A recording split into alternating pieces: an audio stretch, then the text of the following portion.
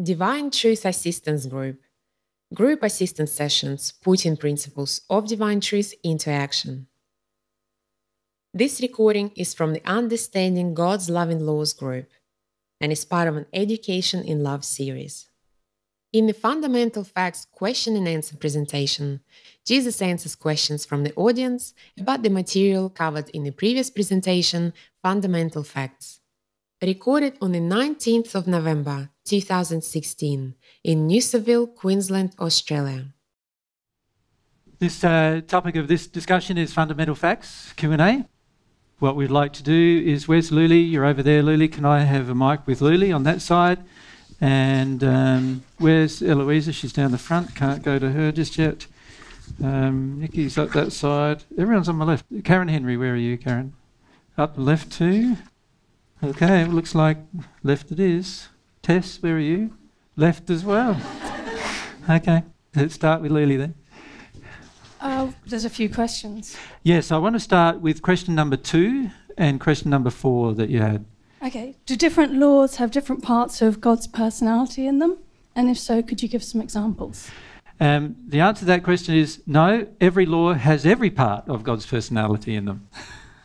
All right, so no, there's no such thing as a law having different parts of God's personality in it. They all have all of God's personality, fractions of all of God's personality in them. In terms of some examples, you'll see examples through the week. So I'll leave the examples part for that discussion. Your next question is question 4 that I'd like to answer.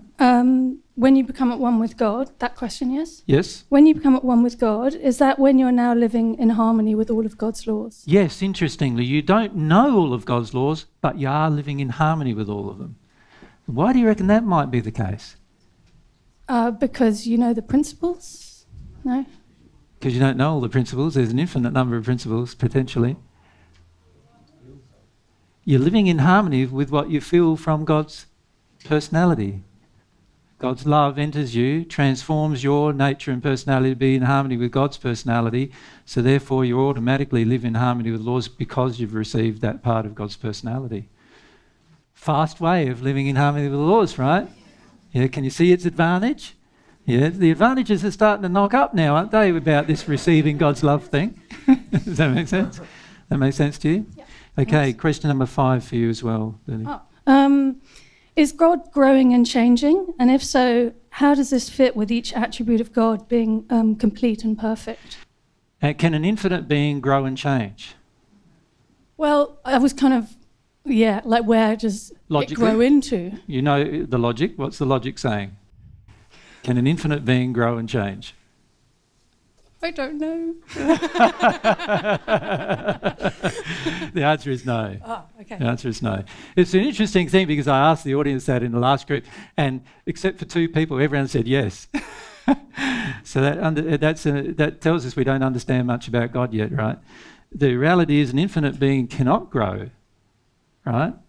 And does not need to change. It's already infinite. It cannot grow beyond infinite. There's no such thing as growing beyond infinite.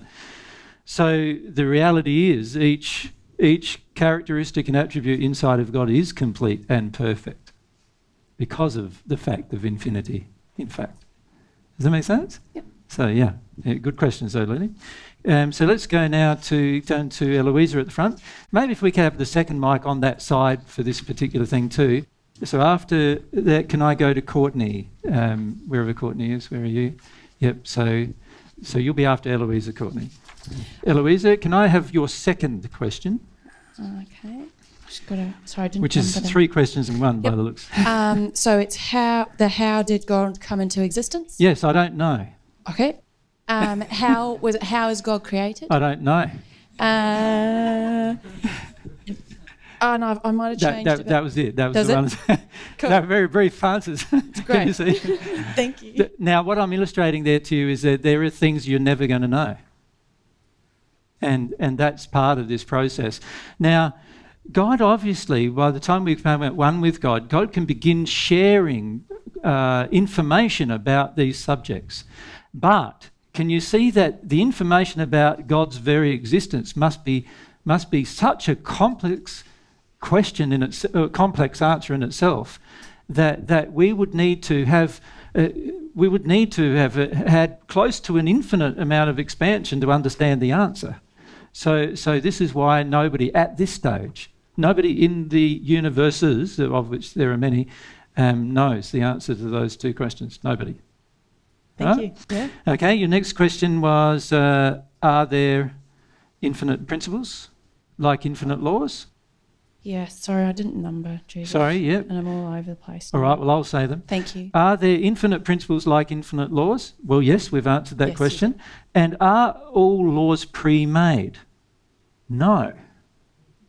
The potential for all laws is pre-made. Interesting. Right? All laws are not pre-made because there might be matter that as yet does not exist that may come into existence and therefore will need new laws to govern it. But the potential for the matter to commingle and create, and the laws to commingle, create new laws that govern that matter, have all been pre-made. Isn't that incredible as a concept? That you don't that God hasn't pre-made the law, God pre-made the potential for the law to be made. Now, I've actually experienced that in my life with the creation of the spheres, because I've been the first person that's entered each new sphere. The condition of getting into a new condition of a new sphere has meant that a whole set of laws were created for that sphere to exist, and that was created through the exercise of my will and desire to get into the appropriate condition for that to occur.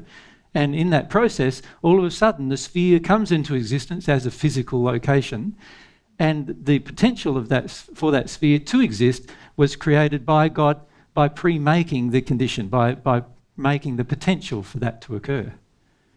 It's an incredibly beautiful thing, actually, because what it does is it allows any creation, in fact, to commingle with other creations given under certain conditions, and the conditions have to be met for the creation to occur, and it allows for an ever-expanding universe within the infinite. So at this stage, the universe is really quite tiny in comparison to God, because God being infinite, the universe is actually finite. It's not infinite. There's no such thing as an infinite universe, actually, because if there was, God could not exist. Right? The reality is God is infinite. The universe is very small in comparison to God, but God has given the capacity to even create new universes. Spheres are not universes, by the way. They belong to portions of universes, which we'll talk about later. But the universes themselves can be created through the fact that God pre-made the potential for new laws to come into existence. And this is where understanding scope, which is going to happen tomorrow, the discussion about scope, is very important. And most of you would have read scope and gone, what the, right? What? You know what I mean? But understanding scope is the key to understanding how that actually occurs.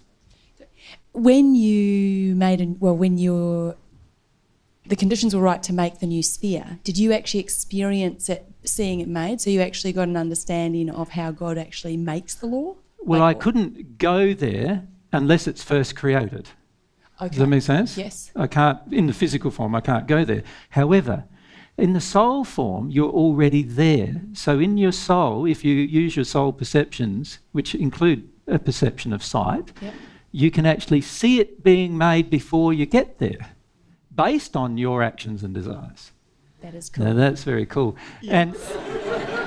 And believe it or not, all of you are already doing it, and you don't know, because at the moment you have pictures, you have buildings that you're making through your actions that you're taking here on earth, and you have pictures on the walls of those buildings that you are actually making through your actual activities on earth, and they're all being created right now, and you'll go there and you'll see there's this house that will belong to you and that you made it through whatever your soul engaged. Now, why were you not aware? It's because you're not yet connected to it at the soul level, you see. But if we connect it to it at the soul level, you can actually watch it happening. Yeah, so that's awesome. Yes. To understate matters, isn't it? do you think? Courtney, can we go to Courtney? Thanks, Courtney. As the universe existed for billions of years before humans, was God planning all along and before it all for it to be primarily for humans as God's highest creation? Yes. The answer to that question is yes. Isn't that fantastic? So you imagine the amount of love that God must have for humans, for him to actually plan the entire universal system, and even, in fact, all of the law-based system had to be pre-made before the universe even come into existence itself. So God had to pre-make the laws, the potential for the laws to exist, then the universe could come into existence. And then the universe has been in existence for many, many millions, billions of years before humankind comes into existence, and all of it was done so that the human soul that he'd already created can be injected into the universe and start having this experiential process of learning that we currently have. Now that means that God must have a lot of love for us, for God to do all of those things, and to do it over such a long period of time with such patience and care. And the more you examine God's laws, the more you see, man, it's just so infinitely complex and amazing. It's just incredibly amazing. So, yeah, good question though, Courtney. If we go back to Nikki on that side and to Monique, wherever Monique is, so one with Monique and one with Nikki. Thanks. So can we use the feelings we have already received from God, e.g. love, as an instrument, like a measuring stick, to understanding God's principles and thus God's laws with continued experimentation? Spot on, yes. That's exactly true. This is how we grow. This is how, in fact, you become at one with God without knowing the principles and the laws, but automatically living in harmony with them. You receive a part of God's very nature and personality, and so this now becomes the measuring stick. So what happens is, you now that you've received some of God's laws and personality, you start to take an action. If that action's out of harmony with the love that now exists within you, you can't do it. You feel like you can't do it. It's just a feeling, but you just can't do it.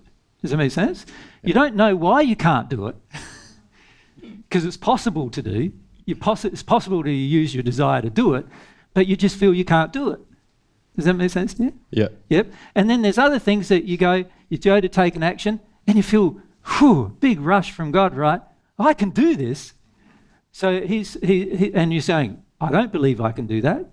But he does, right? So I'll do it. And off you go and do that, right? And this is how you finish up living in harmony with all of the principles without knowing what they are, and live in harmony with all the laws without knowing what they are. Now, of course, you still haven't discovered them all. And the fascinating thing of life after your at-one-ment condition is the process of discovery of them, because each discovery allows you to do new things that you weren't aware of. See, before then, you're basically being guided by God's feelings. God's saying, go for that, don't go for that. Go for that, don't go for that. That's what God's saying. But you don't know why God's saying it half the time, right? Most of the time, actually, you don't know why God's saying that to you. So you just do it because you trust God's goodness, right? But when you start understanding, you'll go, oh, now I can see all the reasons why God told me that. And not only that, I can see that if I engage that law now, there's a whole heap of things God didn't tell me about it either that I can now do. Does that make sense? Yeah. And so it's still a very fascinating process of discovery that you engage as a result. Yeah. Good question. Cheers. Yep. So Monique, we're down to you. If we can have your 1, 2, third question. Sorry, I didn't number them either. Why would it be hard to conceptualise or feel God as having personality, characteristics, attributes, nature and desires? Yes, so why would it be hard to conceptualise or feel that God has personality, characteristics, attributes and desires? It's a good question, Monique. Most of you are finding this hard, to conceptualise God as this personable being, given the fact that God's infinite and so large. How can this be, you know? Now, there's a number of reasons why it's hard to conceptualise. Firstly, we've had the predisposition, which is really our human hangover, the predisposition from our relationship with our parents to not believe that anyone in authority could ever be as good as God is. Right? So we have this preconditioning due to the principles of the world's definition of love being different to God's. We have a preconditioning which basically says, surely God hasn't got personality, or if God has a personality, surely God's personality is just like my mum and dad's personality, right? Someone who's flawed with a lot of injury. But the second reason why that we have this problem is because we've not received some of God's love. When we don't receive some of God's love, you don't feel God as a personable being. You just don't. And it's only those people who feel God as a personable being that actually have received some of God's love. And can you see, this is why I know most of you haven't. Because most of you do not see God that way yet, right? It's one of the very first things that happens to you when you receive a bit of God's love. You start feeling God as a personable being with personality, characteristics, personal love for you, and personal traits, if you like. Infinite in nature, but traits that you can feel and therefore live in harmony with. So some of you have been in a state where you feel that, but most of you are not yet there, and that demonstrates that you've yet to receive God's love. So if you feel you've received God's love but don't yet have this feeling about God's nature, then that should tell you that you're feeling love from someone else, or what you're defining as love from someone else. And who's that going to be? Most likely it's going to be spirits feeding your addictions. So the reality is, on the earth, the majority of people who say they have a connection with God only have a connection with spirits who are feeding their addictions, unfortunately. Yep. But when you do receive some of God's love, yes, you will feel God to be very different than what you currently feel. Make sense? Yep. Yep. Perfect. So don't get put off by that, but understand what's going on. There's the love, the human love, and I use love very loosely there, right? Because it's really, what did we call it in the second group? Human evil. You know, you could almost say human evil instead of evil, right? Is our definition of love. And that has a very large impact upon your trust in God's goodness. And then secondly, the lack of true, passionate desire to connect to God individually is the other reason why we don't feel God to be this way. Right? Every single celestial spirit feels God to be this way. And to be honest with you, even spirits who are in the hells who have received some of God's love feel God to be this way. So, and remember, but there are sixth-sphere spirits who don't feel God at all. So can you see, it's all based upon this desire, wanting the relationship, no matter what your condition. Yeah. Yep. Thank you. Good question, though. Thanks, Monique. Now, who did I have next? Nobody. Is that right? Okay, can I go to Lani? Where is Lani? Oh, there she is. Left-hand side again. And could I go to Karen? Henry? Karen's up the back, if we could have the other mic up with her. Thanks, Lani. I've lost track of my question. Okay, it starts... you don't know the whole question? Do you want me to... I'll read it? Yes, please. How are new laws created every moment? Can you please give examples and how they are under the umbrella of existing laws? I'm going to give you just a brief example, which we will go further in the scope principle, because the scope principle answers your question in a lot of detail. But let's just give you a very, very simple example of how a new law is created. It's very simple and quite easy to understand. You've got an element called hydrogen. You've got an element called oxygen, right? They have certain principles or laws that govern their properties. So each one of these elements have properties. One of the properties is that hydrogen is searching for charges, electrons, and oxygen is searching for a certain commingling. A certain commingling can occur. And it occurs by two of them and one of them getting together and doing a bit of a tango, and you've got the new element formed. Right? Now, you know what that element is, right? Water. Now, oxygen has its own laws governing it. Hydrogen has its own laws governing it, but the combination of these two laws mixed together to create a law that's quite new that governs the new element. Does that make sense? That's an example of a new element being created and new laws governing the element being created. Does that make sense to you? So it's just a very simple example, but that happens, of course, exponentially up and infinitely up and down as well. We'll go through that, though, in more detail in the scope discussion. Does that make sense? But the question that you asked was, are they under the umbrella of existing laws? They're not sort of under the umbrella, are they? They are a commingling of both the element and the properties of the element create the properties of the new law. So you could say the new law is bigger than the individual constituent elements of the underlying components of that law. But they still have the same principle. No. Water has a completely different principles that govern it. Not principles in terms of God's principle. It has completely different properties and therefore completely different internal and external rules that govern its operation.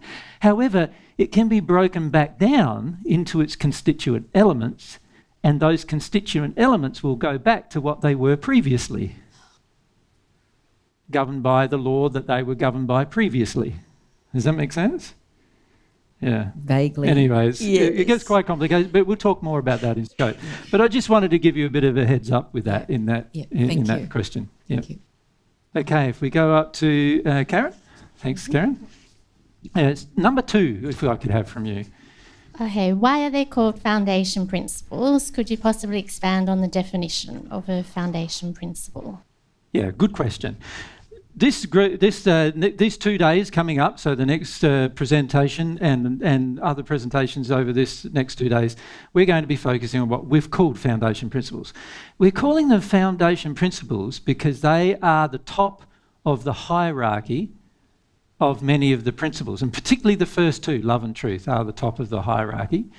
But they also form, if you like, a base layer upon which everything else is built. So you could think of it like this. You've got your foundation principles, which is like a foundation of a building. You follow me? And then we've got built on top of that the order principles. These cannot exist unless these existed before them. Does that make sense? They cannot exist without these. You follow? And then we've got the soul-specific principles, which relate to the human soul. You follow? Yes. And it forms basically a building, if you like, a structure via which the human, in this case, lives and breathes and exists. So you can see that without the foundation principles, the order principles couldn't exist, and without the order principles, the soul-specific principles could not exist. And that's why we've labelled them in that way. Does that make sense? Yes, it does. Yeah. Thank you. Yeah. So please understand again, though, that God doesn't label them this way. There's just a way that we've labelled them to help your understanding to see that some principles require other principles or use other principles for their existence. And the higher the principle is in hierarchy, the more principles it combines in order to exist. Just like the higher the law in hierarchy, like the law governing water, is higher in hierarchy than the individual laws that govern oxygen and hydrogen by themselves. Do you follow? Yeah. So each new higher law has higher complexity and higher governance principles. It governs more things. It has more of an effect on its environment. So these are just some basic things that we'll be introducing to you over the next couple of days. Does that make sense? Yes, Yeah. thank you. Yeah, good. How am I going? It's by end of my time. Now, wasn't that great? We got to answer quite a few questions. I want to answer one more if I can. Can we go to Pierre? Where's Pierre? Sorry, there you go. I'd like to answer your 1, 2, 3, 4, 5th question, if I could, Pierre, if you've got... Yes. a record of those. Sorry, mate, to put you on the spot there. Oh, I don't find the fifth. Fourth, sorry. Is your understanding... Oh, yeah. One. Is your understanding of God's laws and principle a result of God's gifts that come along with the reception of God's love and discovery? Or is it the exercise of your will and desire toward understanding God's principle and laws in particular? Yeah, so this is an interesting question. Basically the question is what comes first, your understanding or God's love, or is it reception of God's love that causes understanding, or so forth? As I stated to Nicky in his previous question, it's not that we understood God's laws and principles as a result of God's love. When you receive God's love and you trust God, you automatically live in harmony, or you can choose also to live out of harmony, but it's very hard because it feels against what God is telling you to do. So you automatically live in harmony with the laws and principles without knowing them. So the question then becomes, how do you come to know them? If you're living in harmony with these laws and principles without knowing them, how do you come to know them? Obviously, you've got to discover them. Does that make sense? Just like any other process. However, there's one, you could say, additional element that's involved in the discovery process, and that is God's leading you towards discovery, a fuller discovery and a fuller understanding of the law or principle. By the reception of God's love and by acting in harmony with the law, you're now starting to expand your soul. As a result of your soul expanding, you have now the capacity to conceptualize the law and also then discover its operation that you didn't have before, a capacity that you didn't have before. Now, this means then that it's not actually the reception of God's love that causes you to automatically understand the law. The reception of God's love causes you to automatically do what the law says to do without understanding it. Does everyone get that? But the understanding of it still has to be a will-based process that you, a desire-based process, in fact, that you engage. But it's helped by the fact that your soul is now expanded and able to conceptualize the possibility of these things existing that you didn't conceptualize could exist before. Does that make sense to you? Yeah.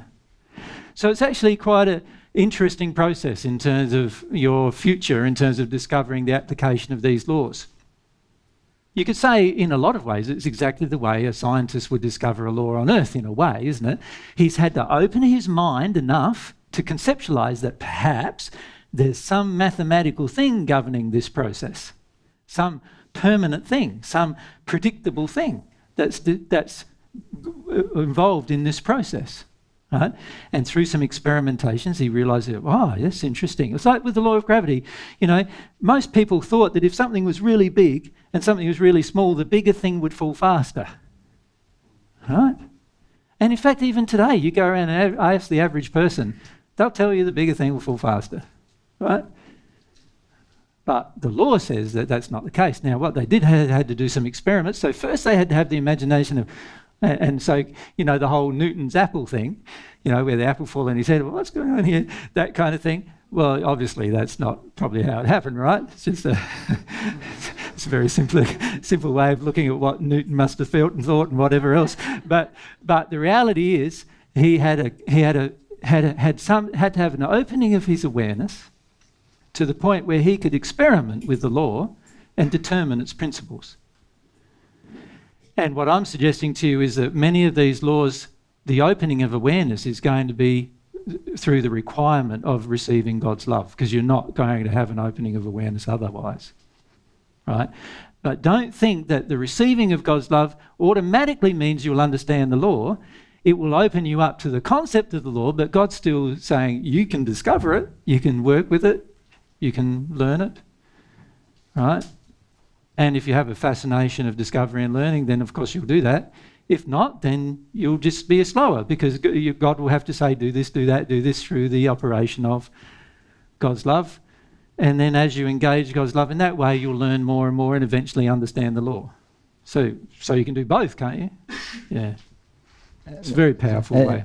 And does every celestial spirit has the same desires, but it's kind of you had the stronger desires that you went a bit faster? No, every person has different desires. In fact, this is one of the things we would like to talk to you about near the end of our group with the desire principle, because every single person has different desires and every single person has a different level of desire.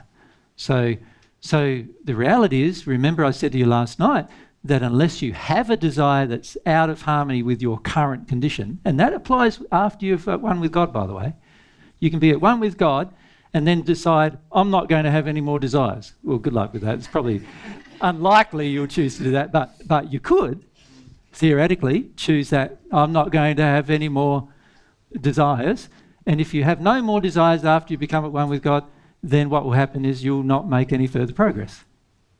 Because every person who has no desire out of harmony, that does not have a desire out of harmony with their current condition, will not grow. So unless your desire is different to your current condition, you will not grow. So the difference between myself and most of the others is I have very strong desire, as you now probably might be gathering, and therefore my growth ends up oftentimes being faster than other people in different areas. Does that make sense? But you've got all the same capacity to have the same level of desire, even stronger than mine perhaps. I don't know. Desire is your key of something you need to develop, you see. Good questions. Thanks, guys. Well, there's 5 or 6 pages of questions there. Obviously, I only managed to answer a few. But you can see that with this format, we get to answer them quite quickly, eh? And therefore, it becomes an interesting discussion. All right, well, thank you for your time. That's our fundamental facts Q&A completed. And what we'll do now is have a 10-minute break if we come back at 15 past 12, and we'll get started on the first 2 principles, love and truth.